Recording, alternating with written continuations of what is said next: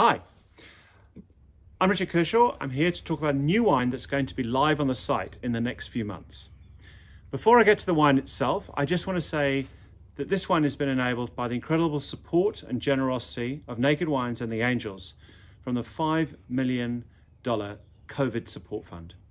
Without any of this money, the wine simply wouldn't be made. So on to the wine, Smuggler's Boot Pinot Noir. The name Smuggler's Boot refers to the smuggling of grape varieties, and particular clones of grape varieties, into the country during the embargoed years when South Africa had sanctions. What happened was that interesting clones from France were smuggled into the country. To enable this to happen, the grower would take 6 to 12-inch cuttings of grapevines and place them carefully inside a boot, possibly a Wellington boot. And then both boots could be transported in a suitcase, and being waterproof, they could then add a little bit of moist soil so that the young clone buds could survive the long journey back to South Africa.